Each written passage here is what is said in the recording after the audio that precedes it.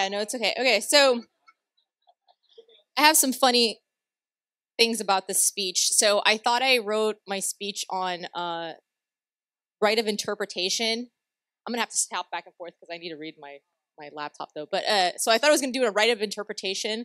Then I look at the program that Hossein and Serena and a bunch of other submitters worked on, and it said personal opinion. And I was thinking to myself, I was like, did I say personal opinion?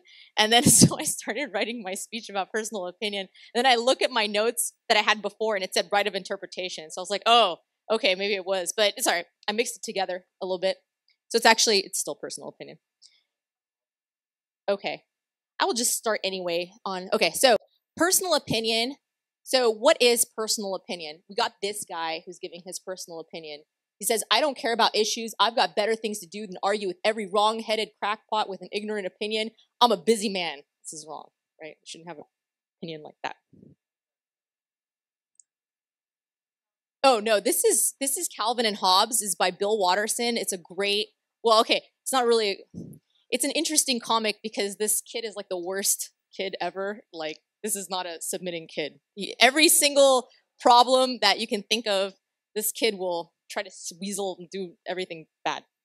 But it's interesting. Okay, so what is personal opinion? I'm going to do like everyone else and give some definitions. So personal means, affecting to belong to a particular person, so yourself. And opinion means a view or judgment formed by something that's not necessarily based on fact or knowledge. So I'm writing this to voice my opinion on a great issue of importance. Sorry, I'm going to, also it's kind of weird. Okay, so opinion versus fact. So opinion is a statement that holds an element of belief. It tells how someone feels. An opinion is not always true and cannot be proven. Fact. So fact is a statement that is true and can be verified objectively or proven. In other words, a fact is true and correct no matter what. Okay, so let's read some verses. I'm not going to read them because I don't have time, but personal opinion mentioned in the Quran. I'm going to mention the story of David.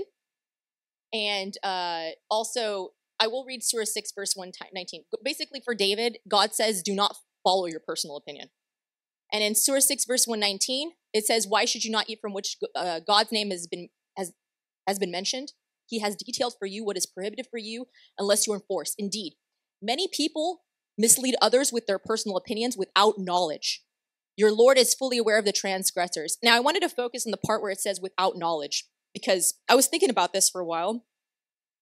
Knowledge is very interesting to me because, I'll explain. Knowledge comes only from God.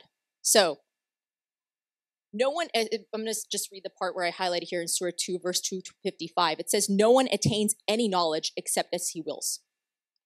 So the example of Adam, okay, this is really cool to me. I was really thinking about this. So when the story with Adam, God taught Adam all the names, then presented to the angels saying, give me the names of these if you are right. And then the angels said, be you glorified. We have no knowledge except that which you have taught us. You are the omniscient, most wise. And then he said, oh, Adam, tell them their names. When he told them their names, he said, did I not tell you that I know the secrets of the heavens and the earth?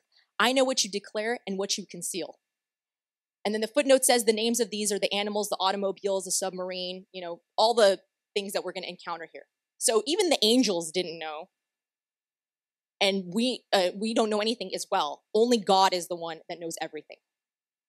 So what does this mean? God is the one who grants knowledge to whomever he wills. Knowledge is how we can see the truth. Okay, so Surah 10, verse 36. Most of them know nothing but conjecture, and conjecture there is no substitute for the truth. God is fully aware of everything they do. Without knowledge, we follow conjecture, aka our personal opinion. God bestows his knowledge to whomever he wills. In Surah 3, verse 7, I'm going to read just the highlighted part. None knows the true meaning there. Oh, I'm sorry. Actually, let me read the whole thing. Okay. He says, he sent down to you the scripture containing straightforward verses, which constitute the essence of the scripture, as well as multiple meaning or allegorical verses. Those who harbor doubts in their hearts will pursue the multiple meaning verses to create confusion and to extricate a certain meaning. None knows the true meaning thereof except God and those well-founded in knowledge. They say we believe in this. All of it comes from our Lord. Only those who possess intelligence will take heed. I love this verse. It's awesome. Okay, so who are those well-founded in knowledge? How do we know when our personal opinions coincide with the truth? Dude doesn't know. Okay, God tells us in the Quran. Messengers, for example. Okay, the message that all of God's messengers bring is the same. And it all comes from the same source, God. Okay, some people, and I've encountered this a lot online and stuff like that, where they always want to make it seem like the messenger is giving his personal opinion. And that, everyone has their own opinion, and, how do you know if it's the correct, if it's the truth? So the views on this regard to the message being delivered, it says, the first is messengers are speaking their personal opinion and can be wrong. And then the second view is messengers do not speak on their own. They don't speak their personal opinion. Surah 21, verse 27. And we also know from the example of David, God even tells him, do not follow your personal opinion. So when our personal opinion coincides with the truth, there's no contradictions. Our lives get better, okay? Because we're following God's law. So the truth, it's fact. It's correct no matter what. Let us be sincere and, God willing, make sure our understandings always coincide with the truth. So it's Surah 2, verse 42.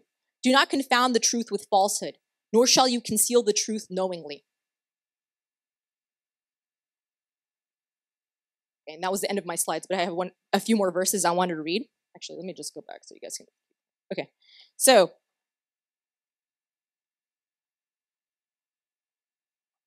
this is really important to me. I wanted to read the verses 146 through 148. It says, those who receive the scripture recognize the truth therein, as they recognize their own children. Yet some of them conceal the truth knowingly. This is the truth from your Lord. Do not harbor any doubt. Each of you chooses the direction to follow. You shall race towards righteousness. Wherever you may be, God will summon you all. God is omnipotent.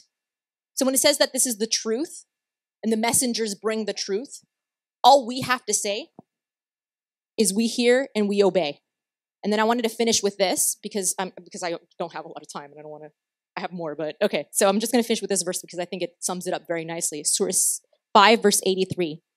When they hear what was revealed to the messenger, you see their eyes flooding with tears as they recognize the truth therein. And they say, our Lord, we have believed and count us among the witnesses.